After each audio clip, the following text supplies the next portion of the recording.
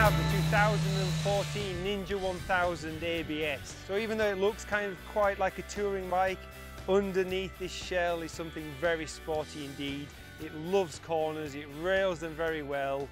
It's a big bike, but it still feels really agile. It's light to throw around. Like I said, loves corners.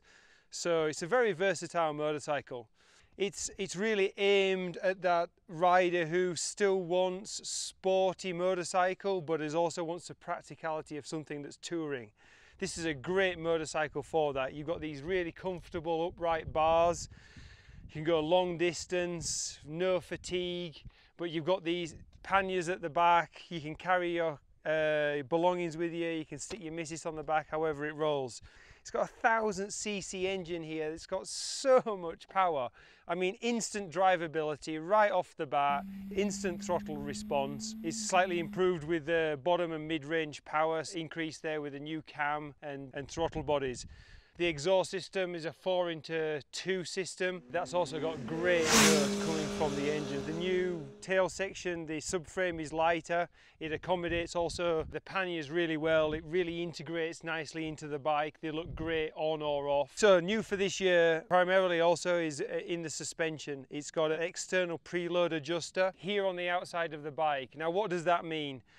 It actually means that you can adjust the spring, the way that the bike works, and absorbs all of the bumps. And also when you have passengers on the bike, or you have these full, with more weight to the bike, so you can increase the spring. You can put more tension into the spring. It allows you to then carry weight, carry passengers, and not really notice that too much as a rider. The panniers are a good size. They will take a full-size crash helmet, no problem. Plenty of storage space there for luggage. Like I said, the best bit is that you can just take these off. Really simple.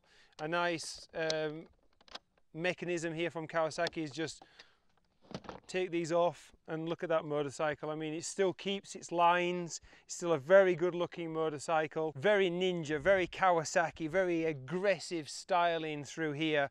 And they've integrated these passenger rails really nicely, that even when you've got the pannier on or the pannier off, still looks really a part of the motorcycle. So Kawasaki have really done a great job at styling this motorcycle, keeping the sporty styling, the short exhaust system, being able to show off the awesome swinging arm.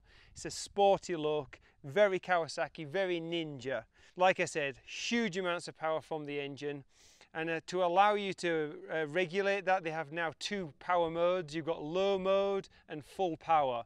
Low mode, it's not as low as you think. It just caps off the initial top of the horsepower to 70% of full power. It's just the same right off the bottom, a little less mid-range, 70% less power at the top. You've also now got 3 levels of traction control. 3 is the one that allows the least amount of slip. As you come through down to 1, it's still going to catch anything that goes wrong, and then you can turn it off. You've also got ABS, but that's fully on all of the time. You don't have the option to turn the ABS off. However, it does work well, and the brakes here with Kawasaki are absolutely amazing. Instant stopping power. Not too aggressive, but I've only been using one finger on the brake here, and it seems to be more than enough, but you can regulate it well with feel, so it's not over braked. You've also got an adjustable screen. You've got 3 modes of that, right down at the bottom, mid, and then high if you're touring. I found lots of motorway miles that I was doing. I wanted it to be fully up, give myself as much protection as possible. When we've been on the more sportier roads, I've just lowered that down. It's something that you have to do when you've come to a stop on the bike, because it's kind of like a left-hand adjustment. You can't really do that while you're riding. But anyway, great to have some adjustment there in the screen. It doesn't alter the looks. Again, very aggressive Ninja styling throughout. And I've really enjoyed my time on this bike.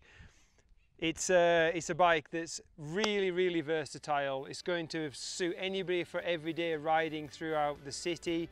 It's got canyon capabilities and track capabilities, and then capabilities also to go long distance touring. It's a great motorcycle. It's a great addition to the Kawasaki range, and I think they'll do very well with it.